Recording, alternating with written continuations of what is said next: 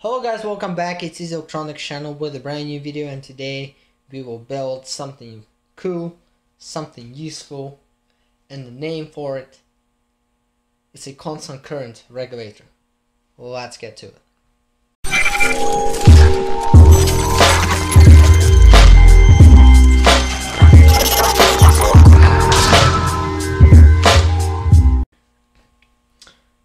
So what's a constant current regulator? Well, it's a device that will take theoretically unlimited amount of amps and give you a constant current, for example 1 amp, no matter what load you apply to it. So to build one, all you need is a LM317, which has a input, adjust pin, and output.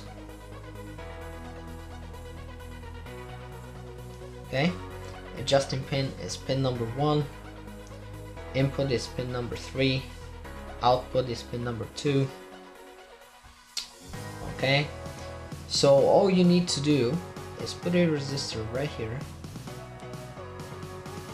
and connect it like that.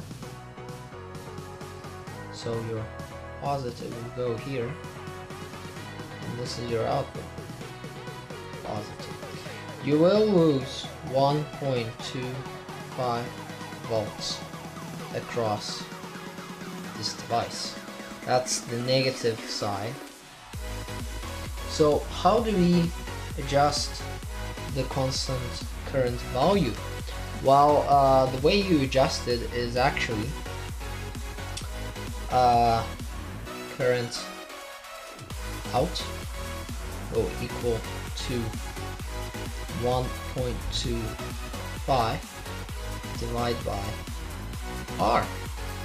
In our case, we are using 1 ohm resistor,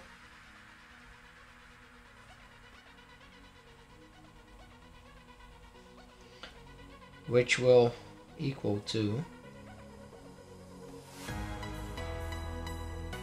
1.25 amps theoretically. Obviously our resistor is 5%, so we lose some of the accuracy here, so there will be some fluctuation in our result, but that's about it. So let's actually build this. So today we will be using our breadboard, and we do have trouble with this power supply just a little bit, so we're going to use a external battery I made. This is a 3S LiPo battery. If you want to know what it is, I can actually make a video about it. Anyway, so we will take our power from here and we will put it on the board and actually build our circuit.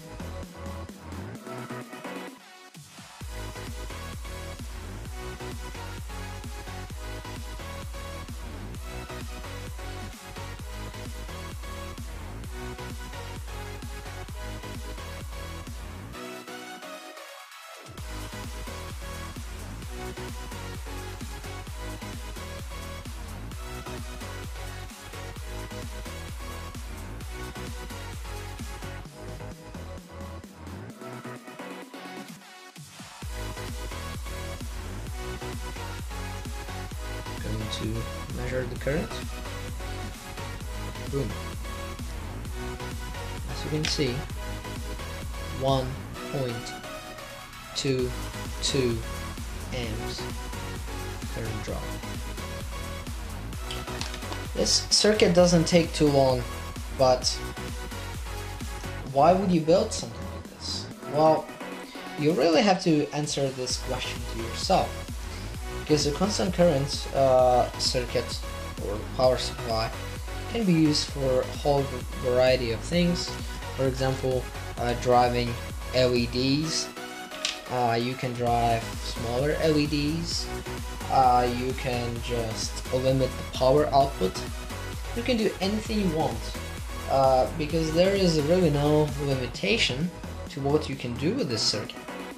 So I'm done here. Thank you for watching. If you like the video, don't forget to leave a thumbs up.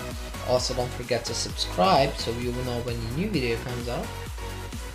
And see you next time.